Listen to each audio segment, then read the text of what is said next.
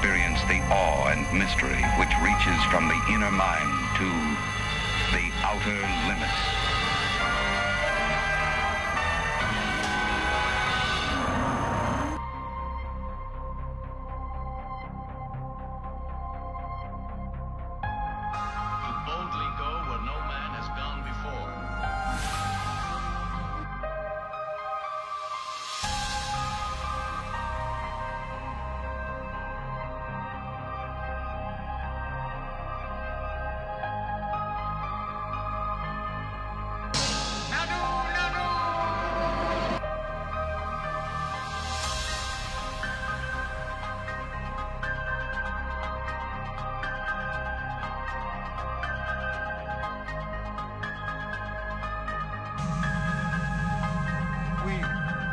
We have a visitor.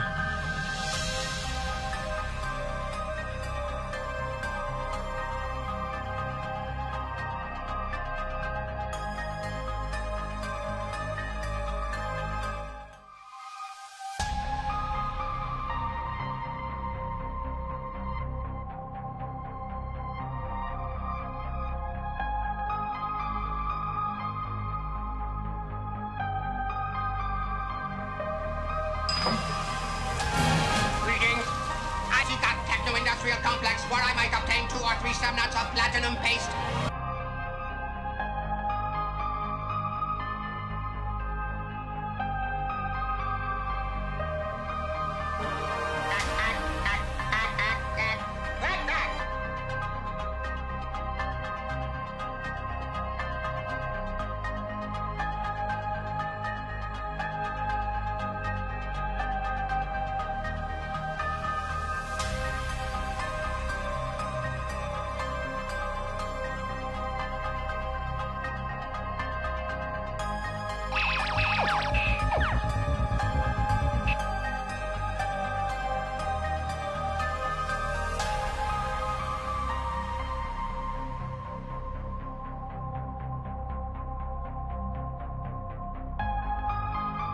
Have reported seeing unidentified flying objects around there since the 1940s. In 1959, the Reno Evening Gazette published the story, "More Flying Objects Seen in Port Sky." Area 51 is famously known for the alien conspiracy theory that involves a UFO that crashed in Roswell, New Mexico.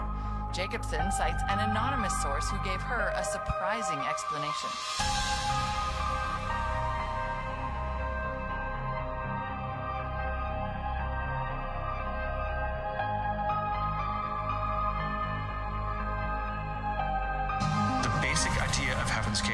Was that you would chemically and biologically transform your body, becoming a next level alien, and then you would physically get on board the UFO, which would sail off into heaven. It says Heaven's Gate away team.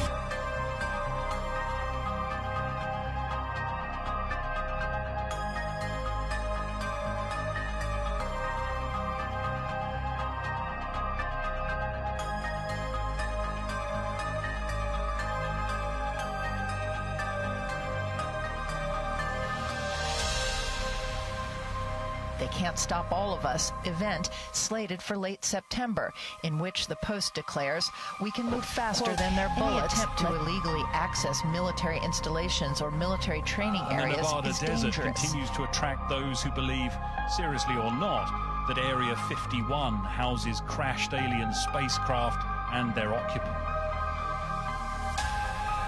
Very, very great honor. It's a great honor. That's a beautiful flag, too.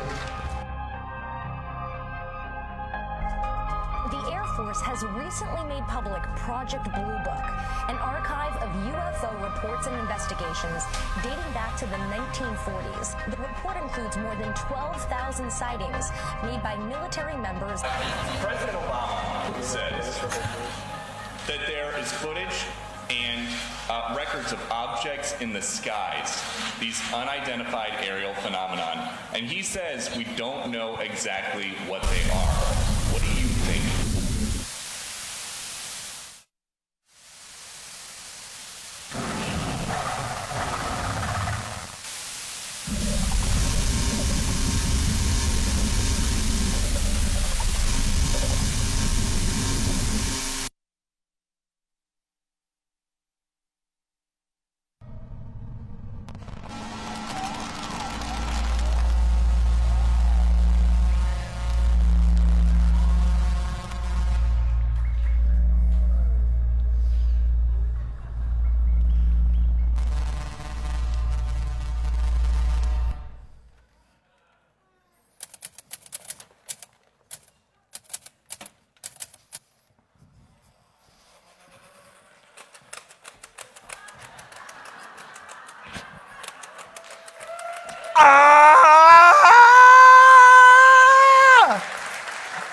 I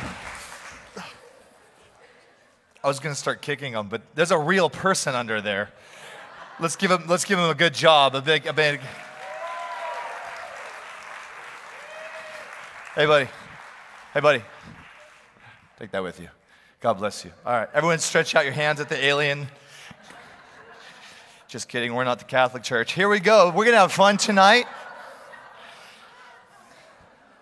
This is the final night of our series where I just wanted to do something kind of fun and topical. And what we said is let's have our online peeps submit topics that they want for us to kind of study on Sunday nights.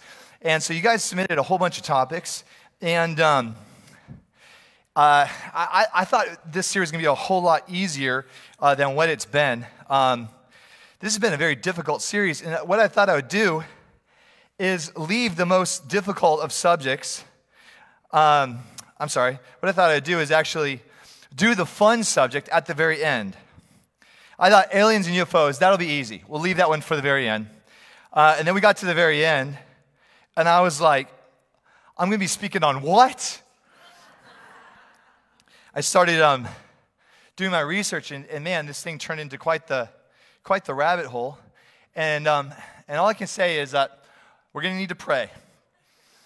Okay? We're going to need to pray. And this is going to be good. A lot's going on right now. You know, I feel bad mostly for you guys.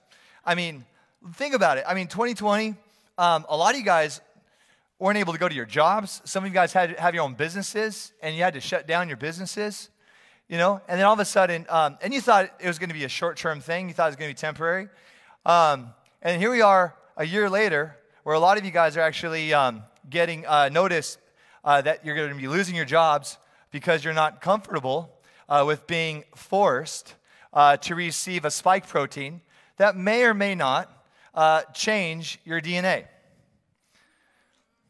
So it may do, it may not. So many things that we don't know, but what we do know is that many people, especially I chat with nurses this morning at our newcomers luncheon, that have just been given their final day of work because they're not comfortable with receiving the vaccine. And I'm going to put that in parentheses because I don't know where you're at. You're allowed to have your own opinion. I'm not convinced, and that's okay. But what's not okay is for the government to mandate this. On top of that, not only did you have a pandemic and now forced vaccinations, but right somewhere in the middle of that was a $1 trillion stimulus put through in 2020, and written into that stimulus package, Mark Rubio, you know, who sounds like he belongs in a boy band, but we all know Republican Mark Rubio. He wrote in this bill that the government was going to need to disclose all the information on UFOs in June of 2021. You can't make this stuff up. What is a UFO disclosure article doing in the middle of a COVID-19? So this thing is just weird. It's got weird stamped all over, and yet it's happening in our country. And I know everybody's talking about aliens and UFOs at church. I know this is very, very common. I suspect that's why there's so many people here that are not from SRC. Don't worry, I won't tell your pastor. We're not going to be doing crowd shots tonight. We're going to be talking tonight about aliens, UFOs, and the good news. Again, we're going to need to pray. Oh, God, help us. Especially help this pastor, Darren Stott. He's going to need you tonight. Father, we thank you that you're not intimidated by crazy. That you're no stranger of chaos. We thank you that you are a God that brings government in the center of the anarchy. That's why we're here.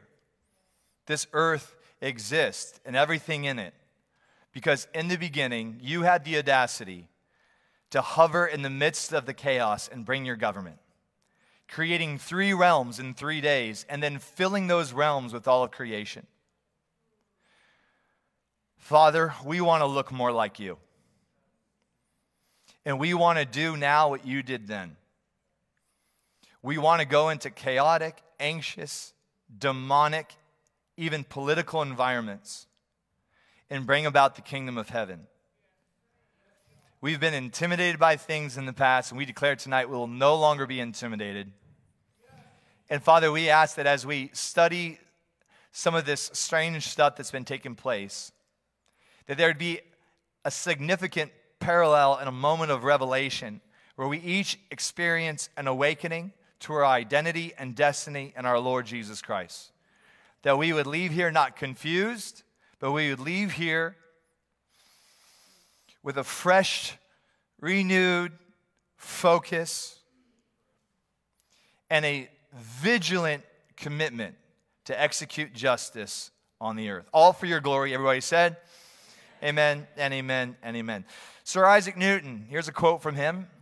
About the time of the end, a body of men will be raised up who will turn their attention to the prophecies and insist upon their literal interpretation in the midst of much clamor and opposition.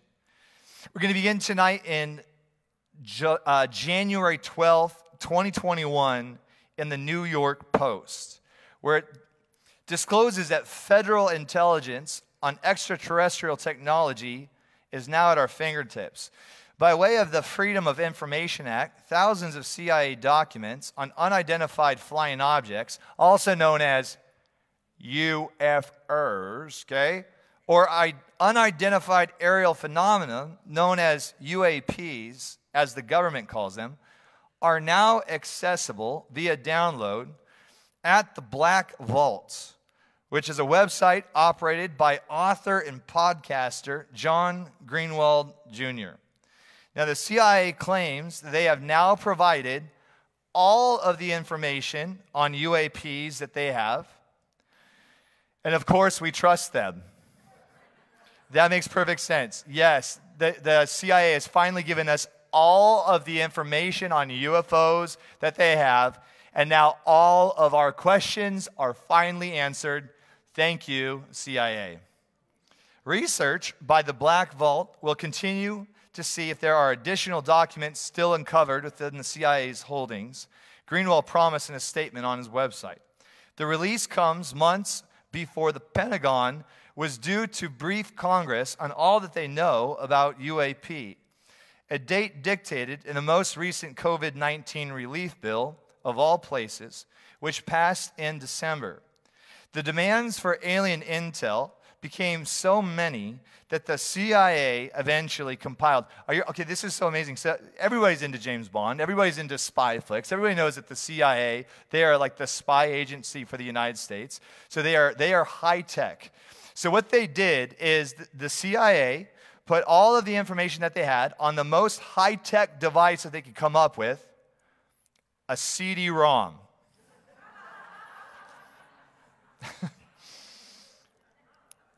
I don't know about you, but if I got a CD-ROM in the mail, I wouldn't be able to do anything with it. I mean, none of my computers even take CD-ROMs anymore. In fact, if you give a CD-ROM to your child, they'll ask, "What is it?" I mean, that's about as cutting edge as a cassette tape. Obtained by Greenwald and uploaded, so he took the CD-ROM, he uploaded all this information to the Black Vault and divvied it into dozens of downloadable PDFs. In April 27th of 2020, Forbes magazine released an article where they say the Pentagon formally released 3 unclassified videos on Monday taken by Navy pilots of identified aerial phenomenon, a step that comes years after progress towards government transparency. Finally, the government's being transparent. Thank you, Jesus. Surrounding unidentified flying objects. The videos, which were first published by the New York Times in 2017, show fast-moving oblong objects racing through the sky and a pilot in one video yelling, "Look at that thing, dude! It's rotating!" Okay, I'm just trying to make this like 5% more entertaining, okay? So because it's all downhill after the shooting up the alien. Okay, the Pentagon, which previously confirmed the veracity of the videos in 2019, said it formally released the footage after a thorough review, determined the videos do not reveal any sensitive information, and to clear up any misconceptions by the public on whether or not the footage that has been circulating was real. Sugoff, a Defense Department spokesman, told CBS News.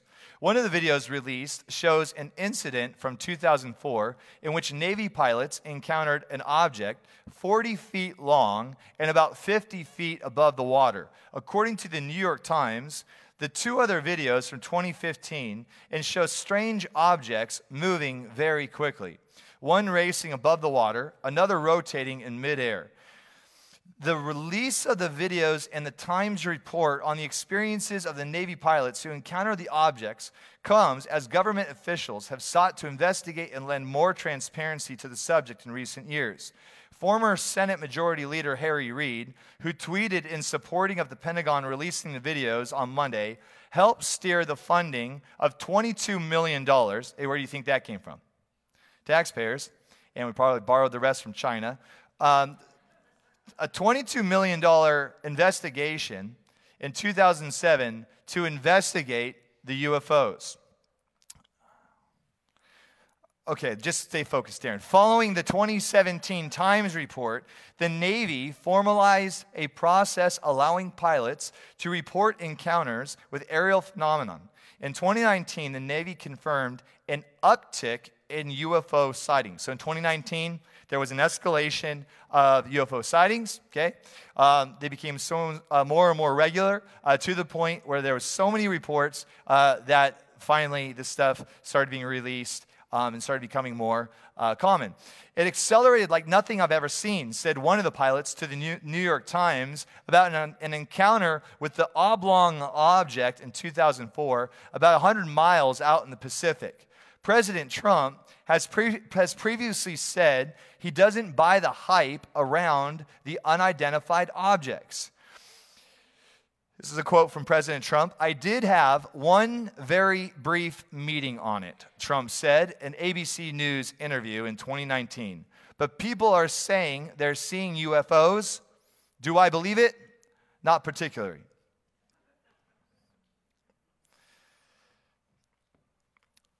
We're going to begin tonight talking about aliens. And then we're going to shift, or we're going to go into part 2, where we're going to talk about UFOs. I'm going to separate these two topics, and you'll see why. We're going to talk about what are aliens, okay? And what to do if you ever see one. And then we will, we're going to keep it practical tonight. We can't just talk about it. We got to equip the saints for works of ministry.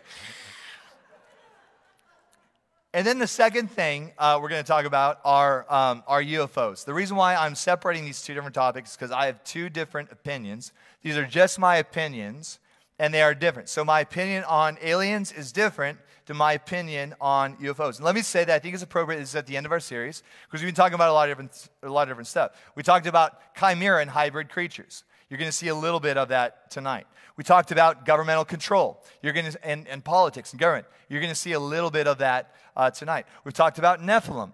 You're going to see a little bit of that tonight. As we get into our origin series on October 10th, that's a 2-year study going through the book of Genesis. When we get to Genesis chapter 6, we'll be diving into Nephilim, the sons of God. We'll be diving into the Watchers, the giants. So we'll be going deeper into that. And so all of these topics converge as we begin to study aliens and UFOs. But the first place that we're going to start is maybe the least likely, and that's with the Vatican.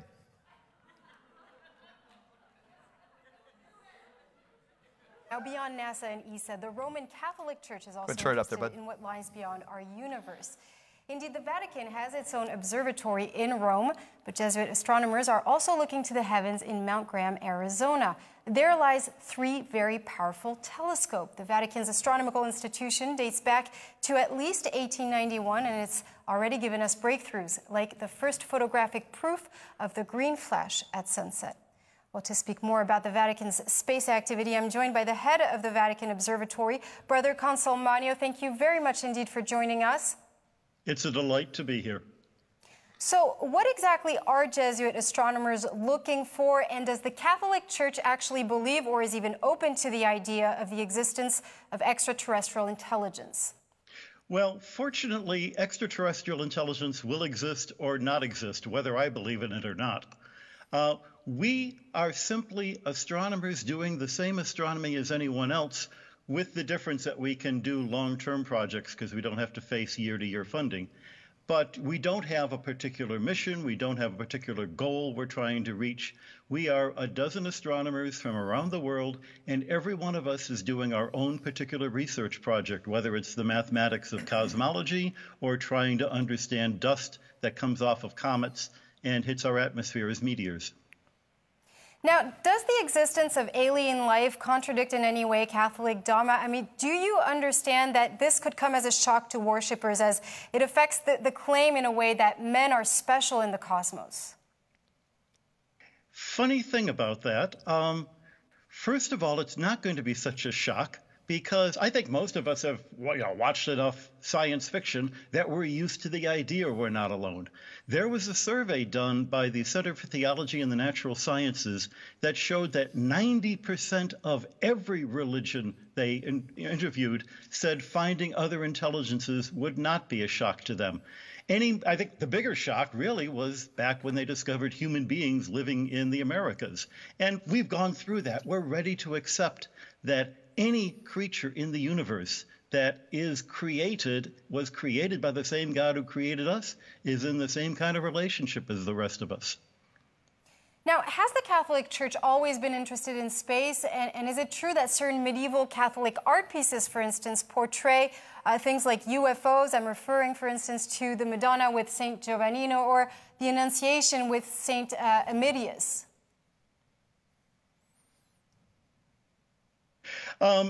If you identify these as UFOs, you're putting your own interpretation in what the artist was showing. But you can look at the Giotto painting of the Annunciation, of actually the Nativity in Padua with Comet Halley above it. The medieval universities, which is where science got started, had 4 subjects that everyone had to study before they could go on to theology or philosophy. There was music, there was arithmetic, there was geometry, and there was astronomy. Understanding the universe is important if you have a religion like ours that says God made this universe. And that means we can understand God's personality by seeing how the universe works. Brother Guy Consolmagno, thank you very much indeed for that. Awesome. That is Guy Consolmagno. And no, that's not really how you say his last name, but it sounded funny to me, so I said it that way. Guy Consolmagno. Let's go with that. He's the leading astronomer who often turns up as the spokesman for the Vatican. He has worked at NASA, and he has taught at Harvard and MIT, and he splits up his time between the Vatican Observatory and the laboratory headquartered at the summer residence of the Pope in Italy and Mount Graham in Arizona. Guy has focused his time and his efforts attempting to reconcile science and religion in public forums, specifically as it relates to the subject of extraterrestrial life and its potential impact on the future of the faith. Guy has published a book for the Vatican that was in print for a year before the Vatican took it out of print, but you can find it online. I put a little QR code right up there, which means that if you hold up your phone, it'll take you directly to a PDF where you can read all about what the Catholics believe about religion and ETs. I'm going to read to you a little bit out of this booklet that he published, and then I'm going to actually read to you an interview. I think I have it here. Actually, I'm just going to read to you a little excerpt from the book. Extraterrestrial Intelligent Life, published by Rome in 2005. This is a gold mine for what the Vatican is considering the ramifications of astrobiology, specifically the discovery of advanced extraterrestrials. In it, he admits how contemporary societies will look to the aliens that could be potential saviors to humankind. Here we go. Other heavenly beings come up several times in the Psalms. For example, look at the beautiful passage in Psalm 89 that calls out, "Let the heavens praise your wonders, O Lord. Your faithfulness is the assembly of the holy ones. For who in the skies can be compared to the Lord? Who among the heavenly beings is like you? The heavens are yours. The earth also is yours. The world and all that is in it. You have founded them." Likewise, God asked Job in chapter 38, verse 7, "If any human can claim to be around at creation, when the morning stars sang together and all the heavenly beings shouted for joy, are these heavens holy ones, or those in the sky, the morning stars and the heavenly beings more referenced than angels? Or do they refer to some other kind of life beyond our knowledge? And these are not the only non-human intelligent creatures mentioned in the Bible." There's that odd and mysterious passage at the beginning of Genesis chapter 6 that describes the sons of God taking human wives, and with it is a frustrating, oblique reference to the Nephilim, the heroes that were of old, warriors of renown. The biblical scholars suggest that the Nephilim and the sons of God in Genesis can be explained away as leftover reference to the creation stories of the pagans who surrounded ancient Israel, that they were written by the kind of people that culture saw anyone not of my tribe as being inexplicably alien. Likewise, the reference to the heavens and the stars singing, praising the Lord, can seen simply for the beautiful poetry that it is. Perhaps it's not so far-fetched to see the second person of the Trinity, the Word, who was present in the beginning in John 1:1, coming down to lay his life and to take it up again, not only as the Son of Man, but also as a child of other races. This started to kind of blow my mind a little bit. The first thing that I found out that I felt like was just like crazy is that the Vatican is writing literature supporting alien life. And not only that, but also inserting that when Jesus died on the cross, he may have even died for alien life. Here are some of the questions, and I even found articles where the Vatican is saying that if they do find life on other planets, they will have missionaries that are ready to go to convert those planets. Here are some of the questions that Catholic theologians are asking. Number one, could Jesus have been the star child of an alien race? Was the virgin birth in reality an abduction-like scenario in which Mary was impregnated by E.T., giving birth to the first hybrid Jesus? Good times. I want to introduce you to Dr. Christopher Corbally, Vice President for the Vatican Observatory, the research group on Mount Graham in 2012. Again, this really blows my mind that the Vatican actually owns like a telescope in Arizona. Okay. Who believes, check it out, this man believes that our image of God will have to change if evidence of alien life is confirmed by scientists, including the need to evolve from the concept of an anthropocentric God and a broader entity. Meaning this, we believe that we were created in the image of God. So when we sing songs like, "You're a good, good Father, it's who you are," we think of God, and there's nothing wrong with that song. I just make fun of it a lot. But it's a great song. Anyways, when we sing that song, we see our God in our image. We think of him as being a human. And this is what Dr. Christopher is saying, is that if we find out that there really are aliens, these things with big green heads and big eyes and no nose and mouth, we're going to have to rethink perhaps what good, good Father looks like.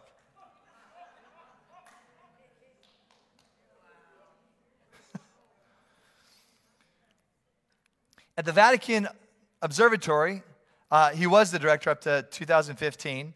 Father Jose Fuentes, I think I said that right, who has gone equally as far, suggesting that alien life not only exists in the universe and is our brother, but will, if discovered, confirm, are you ready for this, the true faith of Christianity and the dominion of Rome.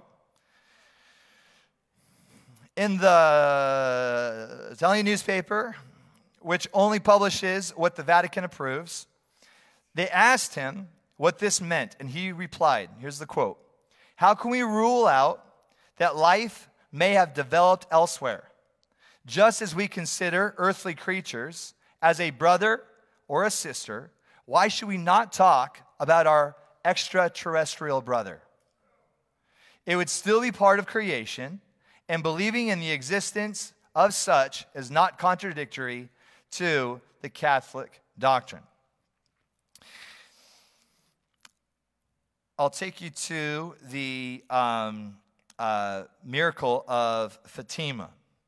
The miracle of Fatima took place in 1917 when 3 shepherd children claimed to receive messages from what some Catholic theologians believe was the Virgin Mary. 70,000 people came to the sheep pasture, and people said that they saw a spinning silver disc. The Catholic Church for a very long time would not acknowledge what was happening to the children or Fatima. The children received a telepathic message from Fatima or the Virgin Mary, and they received this message where they heard, "You are not alone on this planet. We are here. We have been here for thousands of years. We observe you." And that's not freaky at all, right? I'd be like, "Oh crap, I'll get out of here." The children were told, "Please prepare mankind for when we return again." The story and the information went to the Vatican, and the kids were given 3 messages. The Pope released the first 2, but would not release the 3rd message, in which apparently, it's allegedly said that the 3rd message was all about extraterrestrial life. Just going back for a second, the telescope in Arizona, this is kind of interesting. You know what the name of it is? Some of you do. Lucifer. Now here's my next question. Why would the Vatican own a telescope in Arizona and call it Lucifer? Now let me just say, this was a PR nightmare. What did they think, that nobody was going to figure out? You know, so after many conversations and all kinds of stuff, finally they shortened the name to now it's called Lucy. There it is. There's Lucy. Now, when we're talking about the Catholic Church, I don't want to. The Catholic Church, there's a lot of great Catholics, okay? A lot of great priests. But when you look at how Catholicism was birthed, we recognize that Catholicism was birthed in 312 AD. We know that the first century church was under much persecution. And we know that Christianity was an illegal religion. Okay, so if you were sharing your faith, you were breaking the law. And we know that the first century church came under tremendous persecution. Now, the emperor of Rome was Constantine. In 312 AD, he declared that he had a vision. And in the vision, he saw the sign of the cross. And in a moment, you guys, the first century church that was highly relational, met in homes, the thing was completely underground, radically supernatural. In a moment, our faith, Christianity, went from being this organic, emerging, grassroots revolution that no matter how much you tried to crush these guys, they just multiplied. That we know that Christianity always thrives under radical persecution, okay? And we see here that the moment that Constantine converted, what was organic, beautiful, and relational now became the official state religion of Rome. You went from these guys that were homeless, had no money, living in poverty, that they literally had to sell everything that they had just to take care of each other. That was the only way that they were going to eat. And now all of a sudden, you had what was incredibly relational, now became radically institutional. And in this launching of Catholicism, you have the merging and blending of the Christian faith with paganism. And that's important that we say, because there is a direct link between paganism and the occult and aliens. Number one, I do not believe that aliens are biological entities.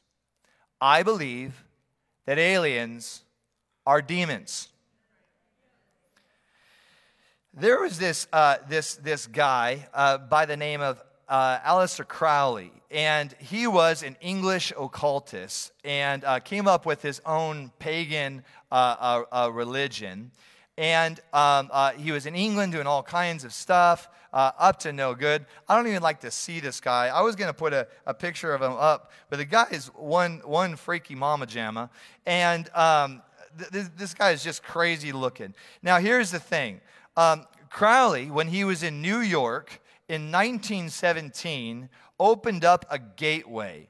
And in the gateway, he had an encounter through his ritual magic where he came into an encounter with a being by the name of Lam, or Lamb. Now, you got to understand that in 1917, there were no movies on aliens. There was no consciousness within our country as to what they looked like, okay? There was no idea that there were these big-headed, reptilian kinds of things. So here you've got this witch doctor that goes into a ritualistic seance. And while he does, he has an encounter with a being, and he draws a sketch of what this being looks like. He draws up this sketch, okay? And I want to show you what this original sketch looks like in comparison with what our culture accepts as aliens today. Here's Crowley's Lamb and the alien gray. Up to this point, there's no consciousness for what aliens look like. And isn't it interesting that whenever people have encounters with aliens, they always describe them the same way that this witch initially described them in 1917? I believe that aliens are demonic in nature, and therefore it's interesting to me that I was places this last week. I was down rabbit holes. This was an intense week for me. I wasn't expecting it. But one of the places that I came upon was a chat forum where people were talking about abduction encounters with aliens and what happened when they rebuked them in the name of Jesus. Here's the first one. I have had these things, speaking of abduction, since the age of 5. I'm now 64, and it seems to have almost stopped with the visitations. Whenever I would get so scared, I would say the Lord's Prayer, and it would stop. I also get abducted since I am 4. I am now 23. They manipulated me all my life since when I woke up and I saw 4 of them around my bed. I panicked and I shouted, "Jesus Christ, help me," in German. They started to scream and run right through the wall. And as they ran away, I was like something puts me back into the sleep position, and my cover fell above me. Since that day, I always sent them away in the name of our Savior. They don't come anymore. I will pray for you, sister. I was living in Texas, and I had an abduction that was stopped by powerfully saying, "I rebuke you in the name of Jesus." I was asleep, and I woke to an eerie humming like a fan, a motor, or a vacuum. I was paralyzed. Everything that she's describing is so common in abduction encounters. I've read so many encounters this week from people that didn't know Jesus, okay? And so I was paralyzed and was levitating off my bed, and my eyes saw a great distance from the floor. I was alone and being sucked or pulled out the French doors. I struggled with my mind to be free. free, no use. I said, in the name of Jesus, let me go, and I was free for a moment. I scurried to stairs to get downstairs with my husband. In a moment, as I reached the top of the stairs, I held tight to the railing with both hands as my legs were lifted off and brought. I was pulled towards the night sky again. It was like being sucked up by a giant vacuum. Then I yelled, I rebuke you in the name of Jesus. I was free. Back in my bed, it was silent. The French doors were still open. I was exhausted. I ran downstairs. My husband fell asleep watching TV. He heard nothing. He never believed me. I knew since that day that aliens is a replacement word for demons.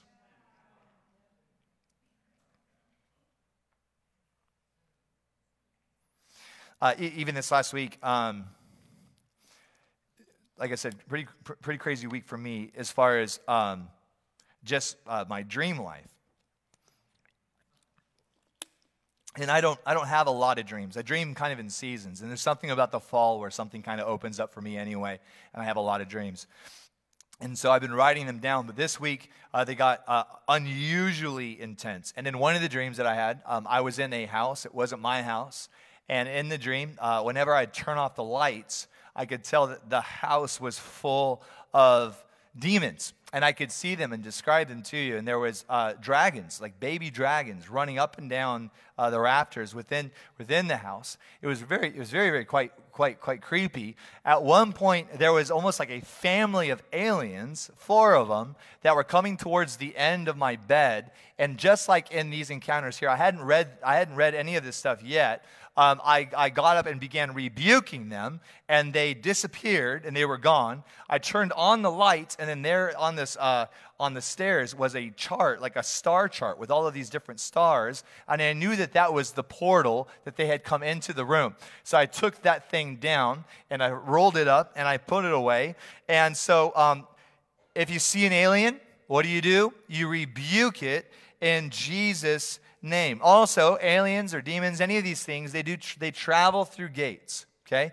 And gates can be opened generationally. Gates can be opened through sin. They can be opened through rebellion against the Lord. If you've had these encounters as far back as you can remember, we can, and we will, at the end of the service tonight, whether it's an alien or a demon or anything else, we have authority in Jesus' name to close all those dark ancestral gates. And we've seen it over and over and over and over again. If you're tormented by anything demonic, sweet. You came to the right place, because we see people get set free every single week, every single Sunday.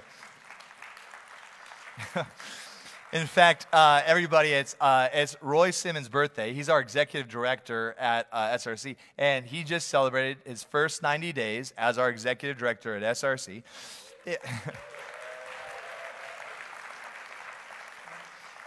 And I just got to do a quick rabbit trail, because on his very first day at work, a man showed up here. He didn't know what he was even doing here. It wasn't even on his GPS. But he says, hey, I am here. So while I'm here, maybe you could pray for me. As I started to pray for him, I realized that he had friends, and they were not friends that I wanted to be around with by myself. And so we went, Patty, you were with me. And I didn't even feel necessarily comfortable for it to just be you and me. And so we went and got Roy and Corey. On Roy's very first day at work, he was holding a man by his arms as the spirit of murder came up. And as the spirit of murder came up, he screamed, I am murder! And I said, awesome, nice to meet you. And then he goes, and I want to murder. And this guy is a big guy, right, Roy? This guy is a big guy. He goes, I want to murder. And I said, yeah, that makes sense. And you know what we saw? We saw Jesus show up. We saw that thing bound. He was not able to hurt us. He was not able to hurt himself. That thing came under the authority of the Lord Jesus Christ, and he left this place with peace in his heart. He left this place with a smile on his face.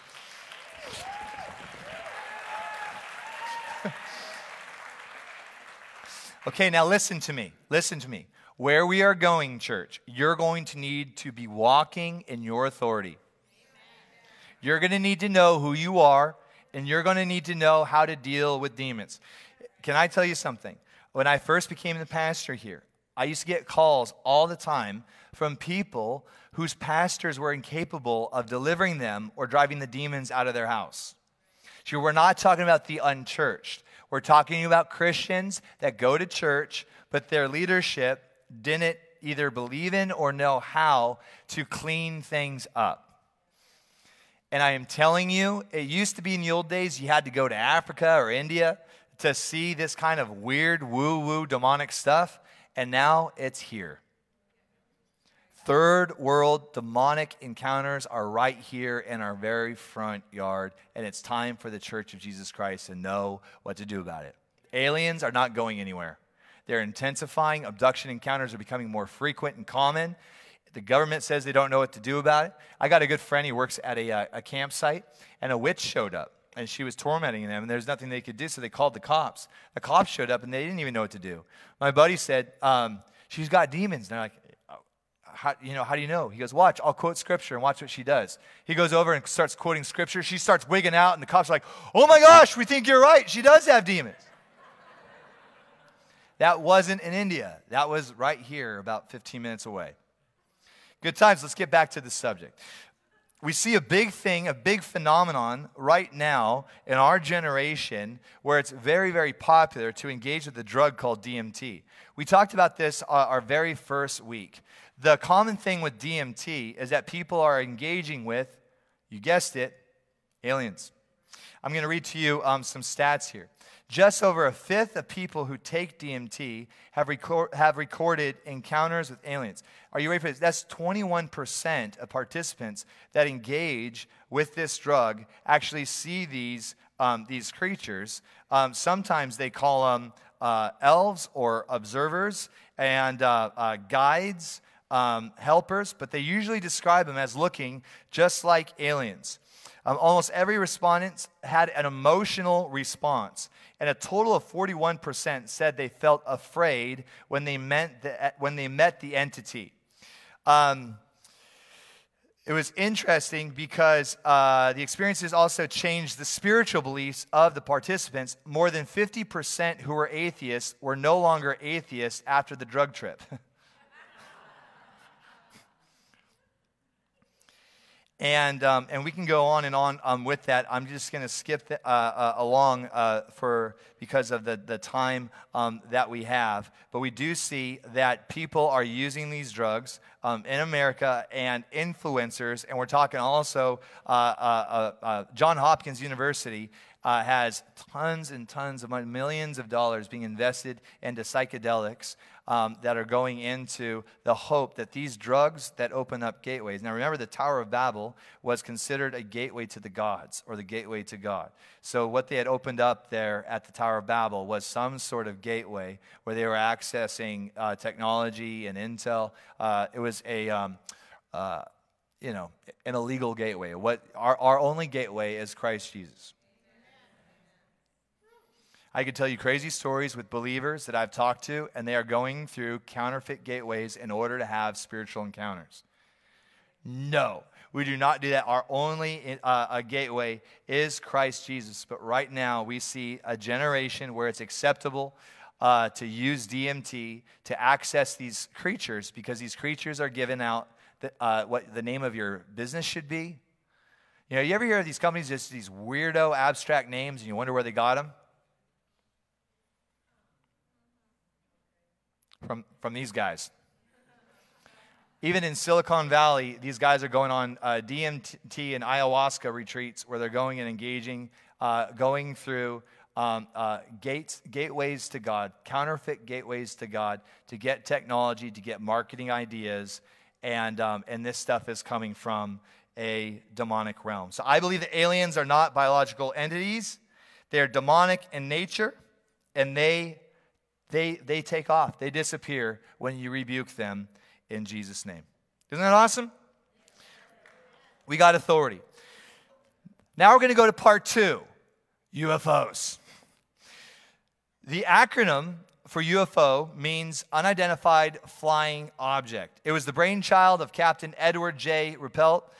He was the chief of the official Air Force investigating agency, Project Blue Book, to replace the then dominant terms of flying saucer or flying disc. In truth, even flying saucers were a misnomer because Kenneth Arnold actually saw a boomerang-shaped craft that skipped along the water and tossed over a lake. We're going to begin, I find this really, really interesting, by talking about Area 51. We're going to be looking at Angela Jacobson's work. I believe that's her name.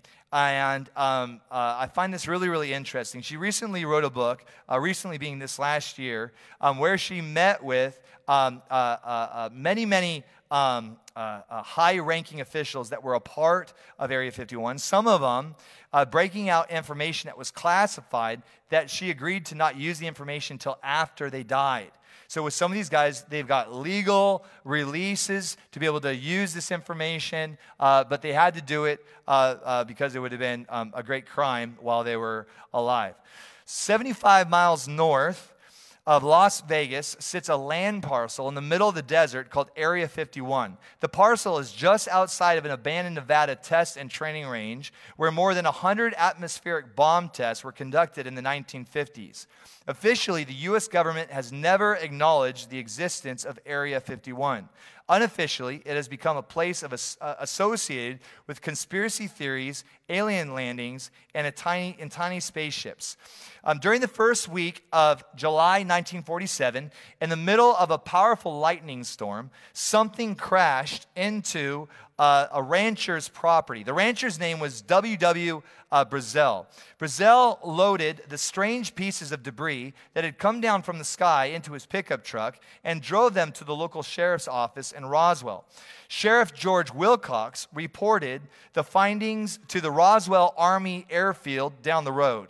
Later that day, the Associated Press International and the radio announcer at KGFL in Roswell received a telephone call from the Roswell Army Airfield. It was press officer Walter Hott saying he was bringing over a very important press release to be aired. They wanted to read this press release. Here's what it says. On July 8, 1947, and in the San Francisco Chronicle the following day, many rumors regarding the flying disc became a reality yesterday when the intelligence office of the 509th Bomb Group of the 8th Air Force Roswell Army Airfield was fortunate enough to gain possession of a disc through the cooperation of one of the local ranchers and the sheriff's office of Chavez County. The flying object landed on a ranch near Roswell sometime last week. Not having phone facilities, the rancher stored the disc until such time as he was able to contact the sheriff's office, who in turn notified Major Jesse A. Marcel of the 509th Bomb Group Intelligence Office. Action was immediately taken, and the disc was picked up at the rancher's home, and it was inspected at the Roswell Army Airfield and subsequently loaned by Major Marcel to higher headquarters. That was the press release. 3 hours after Hott dropped off the statement, the commander of the Roswell Army Airfield sent KGFL a second press release stating that the first press release was incorrect. What had actually crashed outside the ranch was nothing more than a weather balloon. Photographs of a crashed weather balloon were offered as proof, and the story faded, and no one in the town of Roswell, New Mexico, spoke of it publicly for more than 30 years. Then in 1978, Stan Friedman and his UFO research partner, a man named Bill Moore, showed up in Roswell and began asking questions. It turned out that a lot more had happened in Roswell, New Mexico. In the first and second weeks of July 1947, more than just a weather balloon crashed. For starters, large numbers of military had descended upon the town. The rancher, are you ready for this? He was thrown in jail for almost a week. Some witnesses saw military police loading large boxes and crates into military trucks. Other witnesses saw large boxes being loaded into military aircraft. The local coroner received mysterious calls requesting several child-sized coffins that could be sealed. Townsfolk were threatened with federal prison time if they spoke about what they saw. The majority of the stories relayed by 62 witnesses to UFO researchers, Freeman and Moore, had two factors in common. The first was that the crash, which included more than one crash, involved a flying saucer or a round disc. The second assertion was jaw-dropping. Witnesses said they saw bodies, and not just old bodies, but child-sized, humanoid-type beings that had apparently been inside the flying saucer. The aviators had big heads, large oval eyes, and no noses. The conclusion that the majority of the witnesses drew for UFO researchers was that these child-sized aviators were not from this world. In 1980, a book on the Freedman and Moore's research was published. It was called The Roswell Incident. The lid was off of Roswell, and the floodgates opened. By 1986, a total of 92 people had come forward with eyewitness accounts of what had really happened in 1947.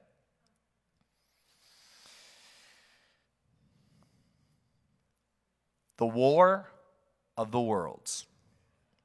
On Halloween Eve, 1938, mass hysteria descended upon New Jersey as a CBS radio broadcast a narrative adaptation of the Victorian-era science fiction novel, The War of the Worlds. Ladies and gentlemen, the narrator began, we interrupt our program of dance music to bring you a special bulletin. A huge flaming meteorite had crashed into the farmland at Grover's Mill, 22 miles north of Trenton, listeners were told. Frank Reddick, playing Carl Phillips, a CBS reporter, claiming to be physically on the scene, delivered a breaking report. The object doesn't look like much of a meteor, Phillips said with a shaky voice. It looks more like a huge cylinder. The metal casing is definitely extraterrestrial.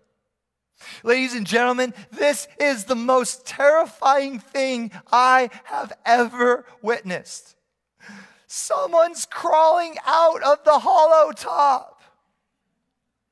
Although the 8 p.m. broadcast had opened with a huge brief announcement that the story was science fiction based on the novel by H.G. Wells, huge numbers of people across America believed it was real. Those who turned their radio dials for confirmation learned that other radio stations interrupted their broadcast to follow the exclusive. Live CBS radio coverage about the Mars attack. Thousands called the station and called the police. Switchboards were jammed. Hospitals began admitting people for hysteria and shock. Families in New Jersey rushed out of their homes to inform anyone not in the know that the world was experiencing a Martian attack. The state police sent a teletype over the communication system, noting the broadcast drama was an imaginary affair, but the hysteria was well beyond local law enforcement's control. Across New York and New Jersey, people loaded up their cars and they fled. To many, it was the beginning of the end of the world. The following morning, the New York Times carried page 1. Above the full story headline, radio listeners in a panic taking war drama as fact. All through the night, in churches from Harlem to San Diego, people prayed for salvation. This thing brought about like a revival. Churches were packed out. People were getting saved. In the month that followed, more than 12,500 news stories discussed the War of the Worlds broadcast. The FCC opened an investigation, but in the end, they decided not to penalize CBS, largely on the grounds of freedom of speech. Remember those days? It was not the FCC's role to censor what shall be said or not said on the radio. Amen. 1938 War of the Worlds broadcast tapped into the nation's growing fears just 2 weeks before Adolf Hitler's troops had invaded the Come on, help me. It's been a long day. Czechoslovakia, leaving the security of Europe unclear. The science fiction played on people's fears of invasion and annihilation. Man has always been afraid of sneak attacks, which is exactly what Hitler had just done and what Japan would soon do at Pearl Harbor. From the moment it hit the airwaves, the War of the Worlds radio broadcast had a profound effect on the American military. The following month, a handful of military listeners relayed their thoughts on the subject to the Associated Press. What struck the military listeners most about the radio play was its immediate emotional effect, the officials told the AP. Thousands of persons believed a real invasion had been unleashed. They were exhibited all the symptoms of fear, panic, determination to resist, desperation, bravery, excitement, or fatalism that the real world would have produced, which in turn shows the government will have to insist on the close cooperation of radio in any future war. What these military men were not saying was that there was serious concern among strategists and policymakers, and the entire segment of the population could be so easily manipulated into thinking that something false was something true. Americans had taken very real physical actions based off of something that was entirely made up. Pandemonium had ensued. Totalitarian nations were able to manipulate their citizens like this. But in America, this kind of mass control had never been seen so clearly before. America was not the only place where government officials were impressed on how easily people could be influenced by radio broadcasts. Adolf Hitler was taking note as well. He referred to the Americans' hysterical reaction to the War of the Worlds broadcast in a Berlin speech, calling it evidence of the decadence and corrupt condition of democracy. It was later revealed that in the Soviet Union, Joseph Stalin had also been paying attention, and President Roosevelt's top science advisor, Vannevar Bush, observed the effects of the fictional radio broadcast with a discerning eye. The public's tendency to panic alarmed him. He would later tell W. Cameron Forbes, his colleague at Carnegie Institution, 3 months later, alarming news hit the airwaves again, but this time it was pure science, not science fiction. The nuclear bomb. On January 26, 1939, the Carnegie Institution sponsored a press release to announce the discovery of nuclear fission to the world. When the declaration was made, 2 German-born scientists had succeeded in splitting the atom. A number of physicists were present, literally ran from the room. The realization was as profound as it was devastating. If scientists could split one atom, then surely they would be able to create a chain reaction of splitting atoms. The result would be an enormous release of energy. 3 months later, the New York Times reported that scientists at a follow-up conference were heard arguing over the probability of some scientists blowing up a sizable portion of the earth with a tiny bit of uranium. This is what was terrifying the prospect of the new world. Atomic energy, as it turned out, was far more powerful than anything previously made by man. 6 years and 7 months after the announcement of the discovery, this is what we discovered. Check it out. This is technology for you. 6 years and 7 months later, America dropped atomic bombs on Hiroshima and Nagasaki, essentially wiping out both of those cities and 250,000 people living there. President Roosevelt had appointed Vannevar Bush to lead the group that made the bomb. Bush was the director of the Manhattan Project, the nation's first true black operation. As Americans celebrated peace after the atomic bombs were dropped on Hiroshima and Nagasaki, public opinions polls show that more than 85% of Americans approved of the bombings. Vannevar Bush and members of the War Department began planning to use the atomic bomb again in a live test, a kind of mock nuclear naval battle that they hoped could take place on the summer on the Marshall Islands in the Pacific. There in a deep lagoon at Bikini Atoll, dozens of captured Japanese and German warships would be blown up using live nuclear bombs. The operation would illustrate to the world just how formidable America's new weapons were. It was also called Operation Crossroads. And its name implied the event marked a critical juncture. America was signaling to Russia it was ready to do battle with nuclear bombs.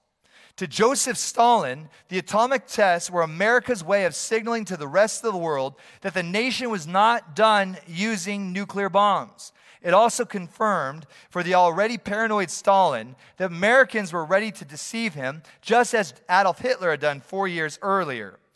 Unknown to Americans, as Stalin watched Crossroads, he did so with confidence, knowing that his own nuclear program was well advanced. In just 5 months, the Soviet Union's first chain reaction atomic pile would go critical, paving the way for Russia's first atomic bomb. What has never been disclosed was that Joseph Stalin was developing another secret weapon for his arsenal, separate from the atomic bomb. It was straight from the radio hoax, The War of the Worlds, something that could sow terror into the hearts of fearful imperialists and send panic-stricken Americans running into the streets. So what really happened at Roswell? During the first week of July 1947, and this isn't an official photograph from Roswell, this is just a photograph I found on the World Wide Web of dudes with a old UFO. During the first week of July 1947, U.S. Signal Corps engineers began tracking two objects with remarkable flying capacities. Remember, this is 1947. This is the Roswell incident. Moving across southwest United States. What made the aircraft extraordinary was that though they flew in a traditional forward-moving motion, the craft, or whatever they were, began to hover sporadically before continuing to fly on. This kind of technology was beyond any aerodynamic capabilities the U.S. Air Force had seen developed in the summer of 1947. When multiple sources began reporting the same data, it became clear that the radar wasn't showing phantom returns or electronic ghosts. This was real. Kirtland Army Air Force Base is just north of White Sands Proving Ground, tracking the flying craft into its near vicinity. The commanding officer there ordered a decorated World War II pilot named Kenny Chandler into a fighter jet to locate and identify the craft. Chandler never visually spotted what he was sent to look for, but within hours of Chandler sweeping the skies, one of the flying objects crashed near Roswell, New Mexico. Immediately, the officer of the Joint Chiefs of Staff, or JCS, took command and control of the recovered airframe and some of the propulsion equipment, including the crashed craft's power plant or energy source. The recovered craft looked nothing like conventional aircraft. The vehicle had no tail, it had no wings, the fuselage was round, and there was a dome mounted on top. In secret, Army intelligence memos declassified in 1994, it would be referred to as a flying disc.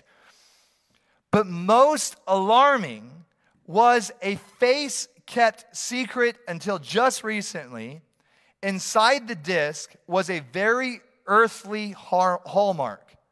Inside the crash was Russian writing. Block letters of the, how do you say, the Cyrillic alphabet, had been stamped or embossed in a ring around the inside of the aircraft. In a critical moment, the American military had its worst fears realized. The Russian army had somehow developed stealth, hover and fly, spy technology. Stalin was able to fly over several of the most sensitive military installments in the western United States. Stalin had done this with foreign technology that the U.S. Army forces knew nothing about.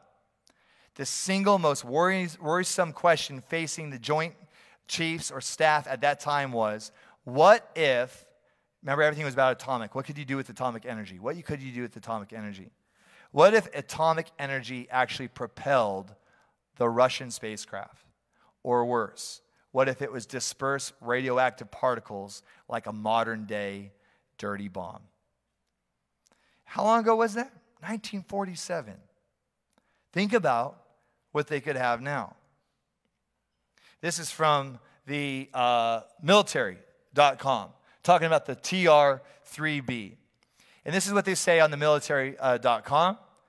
It doesn't officially exist. It uses highly pressured mercury accelerator, and this is all from military.com, okay? It doesn't exist, but if it did, it would use highly pressured mercury accelerated by nuclear energy to produce a plasm that creates a field of anti-gravity around the ship. Conventional thrusters located at the tips of the craft allow it to perform all manner of rapid, high-speed maneuvers on all three axes. Have you guys watched any of the videos? That's what these things are actually doing. Interestingly, the plasma generated also reduces radar significantly so that it can be almost invisible. This literally means that it can go to any country it likes without being detected by air traffic control or air defense systems. It doesn't exist. And yet, here's a shot that the Pentagon released as part of its declassification. A triangle UFO. Here's another picture. Now, UFO enthusiasts, they get so angry when you talk about this. Why? Because they want so badly for there to be life on other planets that are getting into metal objects, you know, and flying into our Earth's orbit. Okay? So they get mad. And they're saying, no, these things don't exist. What about the first version, the TR-3A? That was the older version. And these are the things that we know about. These are old reports. I believe it's 2013 when they started, people started seeing these things, these triangles. How about 1997? Did anybody see the documentary done on the lights over Phoenix, where thousands and thousands and thousands of people reported seeing massive, gigantic triangle flying saucers that were completely silent. Thousands of people, all kinds of people got on footage. This is not, I mean, it was a big deal. And then the governor went live to give a response where he made fun of everybody and had an alien on the stage and was clowning around.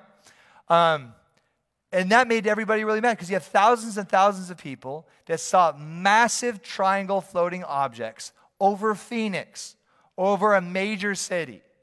Okay? And these things look exactly like, and there was no panic. There was no panic. There were no Air Force shooting these things down. Does that make anyone else think something's up? If there were really gigantic triangle flying objects over our major cities and our government didn't know what they were, don't you think it'd be more like Independence Day? Don't you think President Biden would be like, my fellow Americans, they can take our lives, but they won't take our freedom. Like President Joe Biden with his face all painted up. This is our Independence Day, right? And I'd be like, let's go, Joe, let's go, right? Doesn't anyone find it weird that it's the Pentagon that's releasing all of this UFO footage and yet nobody cares? And yet nobody cares? Let me show you an article. Are you ready for this? Many of you guys saw this, but this was from 1 week ago. Okay? 1 week ago. China threatens to sail its navy into Hawaiian waters as U.S. and Australia announced defense pact. Days after flotilla of 4 Chinese vessels sail past Alaska. Yep, Chinese vessels going past Alaska here's a picture of it. This is a week ago. Let me read it to you. China today threatened to send its Navy into the Hawaiian waters in the last round of saber rattling into the Pacific after Australia and the U.S. and Britain announced a new naval alliance in the region. 4 Chinese vessels have already been spotted sailing off the coast of Alaska this week in a display of naval power amid increasing tension as a global nuclear submarine pact was signed to take on Beijing. Isn't it interesting that some of the news that really matters, we're not really getting? Why? Because we can only talk about one thing, one narrative. What's that? It's the discovery generations ago that you can control a nation by using its media. A Chinese guided missile cruiser, guided missile destroyer, general intelligence officer, and an auxiliary vessel were all spotted off the coast of Alaska's Aleutian Island during surveillance operation during the Bering Sea. What do I believe that this is? I believe that this is a modern-day war of the worlds. CIA released the Black Vault over 2 million documents on UFOs doing what? I believe showing China, look at what we got. I believe this is a modern day air show where we are using our military to display, and I don't even believe this is our current technology. This is the stuff that they're willing to show us. Watch, you can YouTube the Tic Tac video. You can watch this thing come right out of the water, go into the water, using what they call anti-gravity technology. Because of now what physicists understand, that gravity is actually caused by waves similar to sound waves. So if you could manipulate sound waves, you could, in essence, use that same theory, and I'm no physicist, to manipulate gravity waves to have total control of an object and to make it do what wouldn't be possible otherwise. So what do I believe? I believe that UFOs are exactly that. They are unidentified flying objects. And if a portal opens up in the sky, or if you see fire in the sky, most likely that's either of God or it's of Satan. And I pray that you have discernment to know the difference. But if a metal object is flying through the air, I don't think that's probably from hell. I don't think they have aluminum factories in hell. If metal objects with LED lights are flying in the air, I don't think that's from another realm. And I'll tell you why this is scary. It's scary because of the advancement of technology, but it's not scary because of supernatural technology. And I think we should be able to discern between the two. So I believe that aliens are demons, and I believe that this display that we're seeing on the news is part of, and this is just me, you believe whatever you want, okay? You figure it out, you pray about it. You know, as you can tell, this is very serious stuff. But I believe that what we're seeing right now is actually more of a modern day war of the worlds play on the media to show nations, you better not mess with us. Because this entire last year, we are basically in a World War III with Russia and China. But the new world war is happening through technology, through intimidation, because every nation knows that nuclear warfare just isn't an option. That will be the end of us. Now, let me circle back around really quick. When it comes to the supernatural, you have a supernatural God. When it comes to your Bible, it is completely supernatural from beginning to end. So when you turn your Christianity into something that isn't supernatural, you just neutered your faith. There's no excuse for powerless Christianity.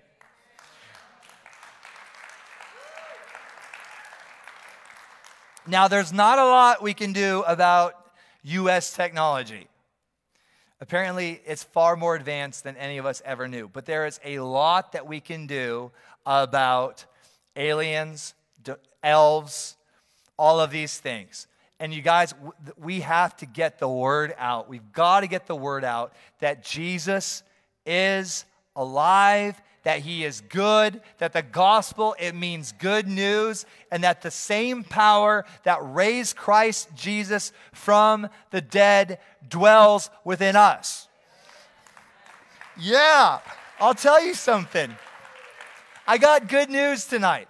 And the good news is, we were with Pastor Gail today at the newcomer lunch, where she told us a story about a resurrection miracle from just this last week. From just this last week. Yeah, we could talk with Jessica, right? Who with the house that was haunted. So who did they call? They called the SRC Ghostbusters. And an entire family received Jesus Christ as their Lord and their Savior. And guess what? Their house is no longer haunted.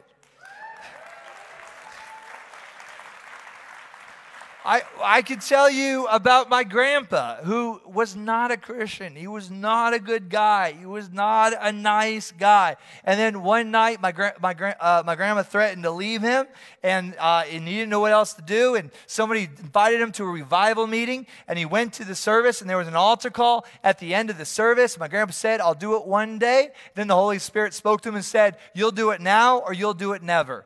And my grandpa got out and walked to the front of the room, and Jesus delivered him of smoking and drinking. He went home that night, poured out all of his booze. My grandma wasn't too excited about it. She didn't like him as an alcoholic, but she didn't think she'd like him as a Jesus freak. So she was going to leave him then, and she was going to leave him now. And then one night, several nights later, my grandma was crying in her bed as the presence of the Lord came into her room. And she turned over and said, "Bob, what must I do to be saved?" And he led her to Jesus. Well, people at my grandpa's work, they didn't like the new Bob. They liked the old Bob. And so they decided they were going to make his life rough. So they would hide his tools so he couldn't find them, so he couldn't get his job done. So he began praying and asking the Lord where his tools were. And the Lord would show him where his tools were. And that's how he developed his word of knowledge ministry.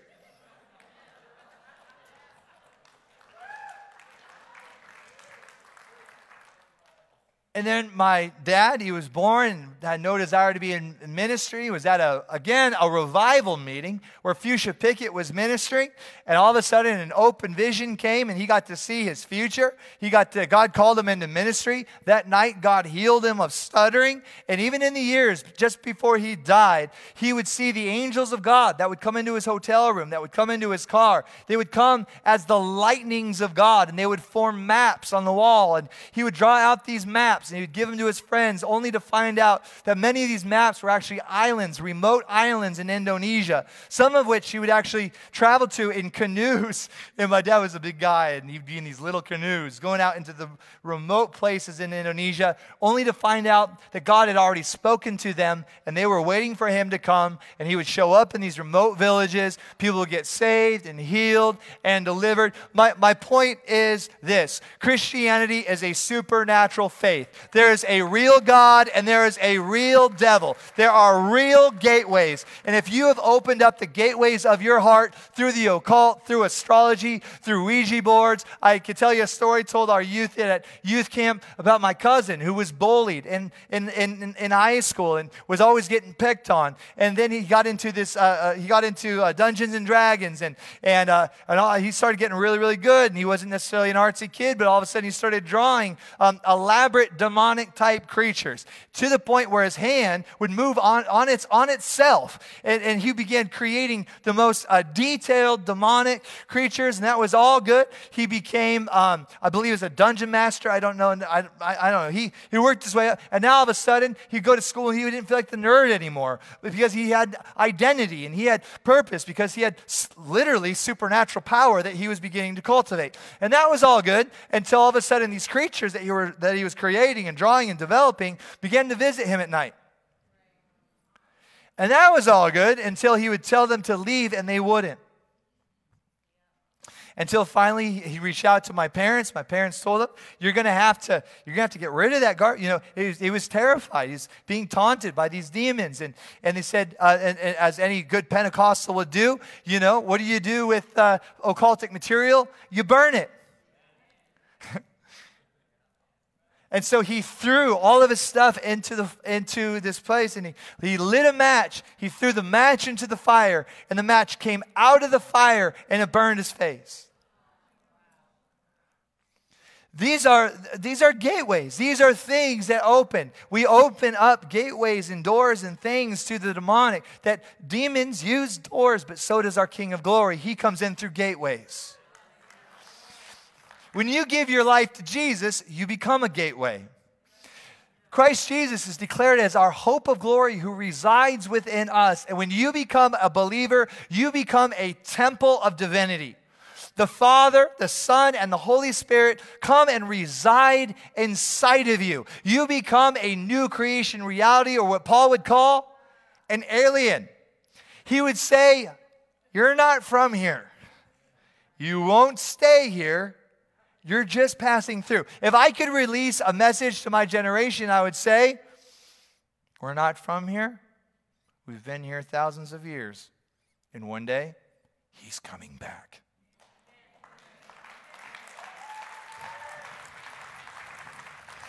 It is time for the Church of Jesus Christ to get allergic to religion.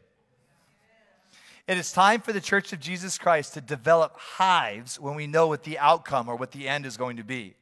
How do you know that you're following Jesus? You're always just a little bit nervous because you don't know what he's going to ask you to do. If you've always got the outcome planned, then you've hijacked everything and you're the ultimate engineer. And this is what I would say, as believers, we've got to allow for Jesus to be our chief architect. We've got to allow him to be the engineer. And we need to allow him to draft up the blueprints that we follow to see his kingdom come and his will be done. Because my ideas are sometimes good. They're better when they're Andrea's ideas. But ultimately, my ideas are not going to change the world. Andrea's ideas are not going to change the world. But our God's ideas will change the world, and he can use little people to do really big things.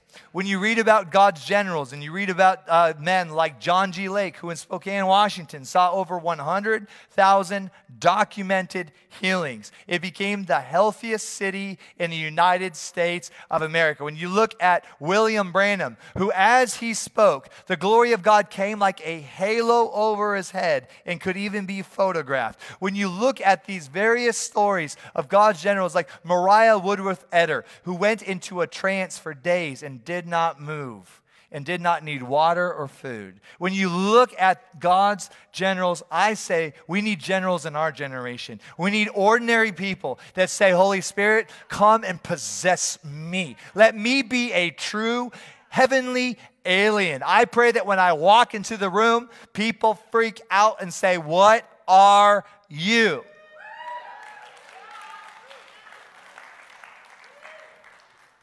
Our God is good. We have good news. He's not mad at you. He loves you. And there are people here tonight, you've been tormented. You've been tormented by demons like fear. You've been tormented by demons like oppression. You've been tormented by things that you don't have any control over. I'm telling you, tonight is your night for a miracle. Tonight is your night for the light of heaven to come and radically set you free. Some of you, I remember just a couple Sunday nights ago, got a word of knowledge about nightmares and night terrors. And a young woman came up to the front and we prayed with her, and the Lord totally set her free. Not one more nightmare after that night. Jesus totally set her free and brought peace of mind to her. Whatever you need tonight, it can be found in the blood of Jesus. Whatever you need tonight, it can be found through this great Savior, through our Lord Jesus Christ. And He doesn't want to just come and touch you. He wants to come and live inside of you so that when you touch others, it is like the finger of Jesus coming and touching others. And let me tell you something, if you're not willing to reach out and to touch somebody, there will be an ET, a counterfeit Savior, willing to reach out and to touch somebody. There is a war to touch. There is a war to reach. There is a war to capture the passion of a generation. And I'm telling you, I am so excited by the militancy that I see in the church of Jesus Christ. Finally, the church is saying, we have the authority to do something about this nonsense. We have the authority to actually raise up our children in the way that they should go. We have the authority to radically revolutionize education. We have the authority to radically revolutionize government. We have the authority to radically revolutionize media. We have the authority to radically revolutionize worship. We have the authority to radically revolutionize the West Coast. We have the authority to radically revolutionize Seattle. We have the authority. You have the authority. I have the authority. We've been given the keys to the kingdom. It's time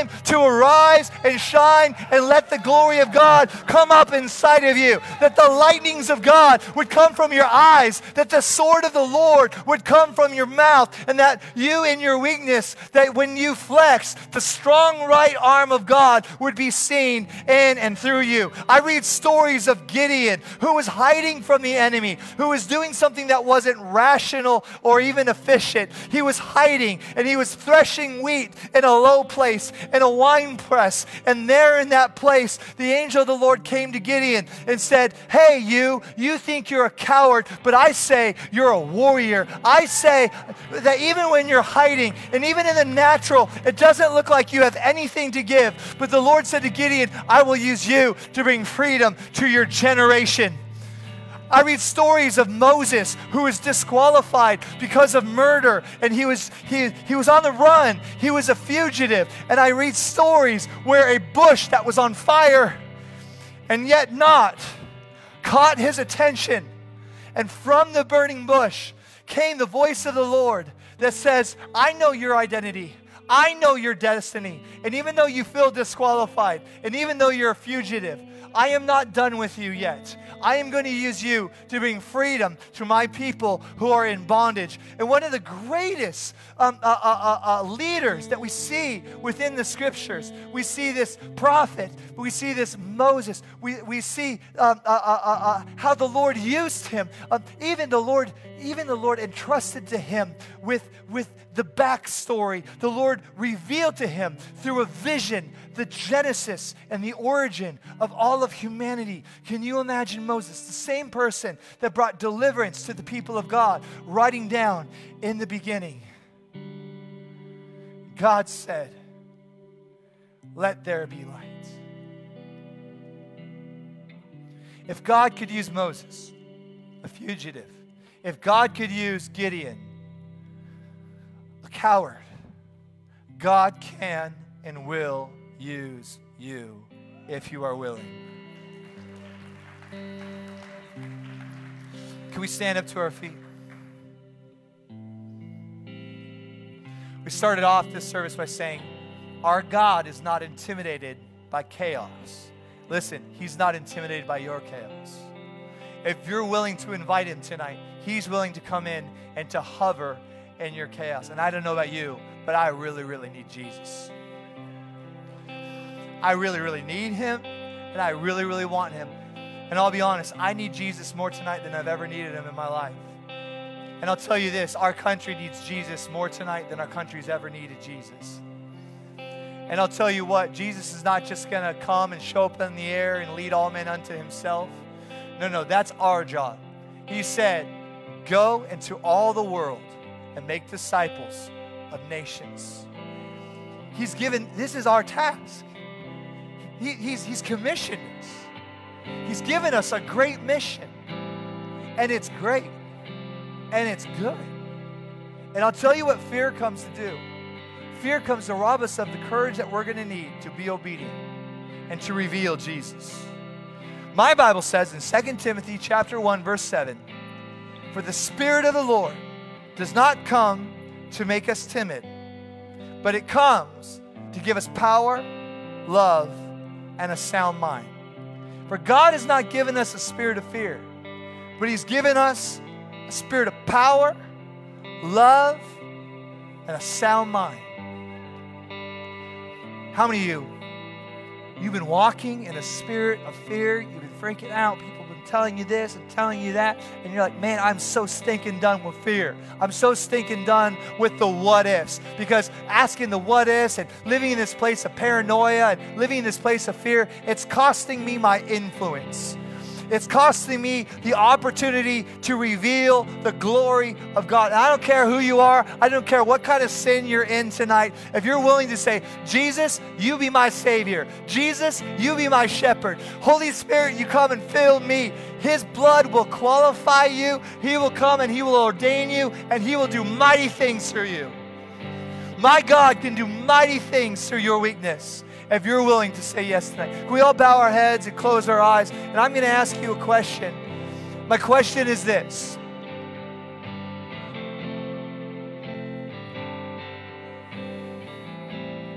Would you be willing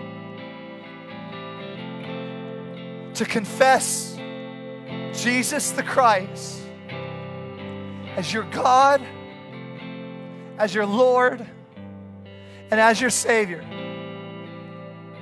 And would you do this with the same kind of gravity as you would do as if you were getting married?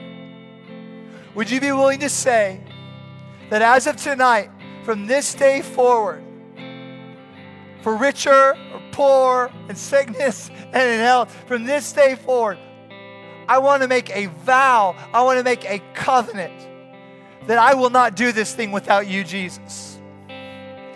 Jesus, I'm inviting you into my struggle. I'm inviting you into my sin. I'm inviting you to be my Savior. Without anyone looking around, if that's you and you know it's you, I want you to stick and hold your hand up really high so I can see you. God bless you. God bless you. God bless you. God bless you. God bless you. Hold it up real high so I can see you. Awesome. God bless you. Let's pray together, everyone in the room. Jesus, we believe in our hearts and we confess with our mouth that you are King, that you are God, and that you are good. I invite you to be my Savior. I invite you to be my good master. I invite you to be the Lord of my past, to be the Lord of my present, and be the Lord of my future. Jesus, would you break the power of sin? Would you close every evil gateway as I open up my gates to only you? No other Savior will do. The occult will no longer do. Witchcraft will no longer do. Religion will no longer do. I want only you, King Jesus. Now come and fill me with your Spirit. My heart is open. Come and fill me with your Spirit right now. Oh, King of glory, come and fill me with your Spirit.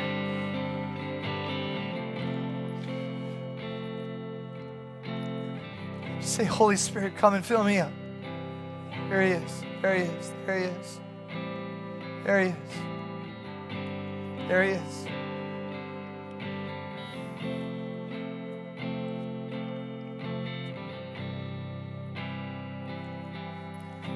All through this room, even right now, people are being healed of stuff in their spine, of stuff in their hips, of stuff even in their blood.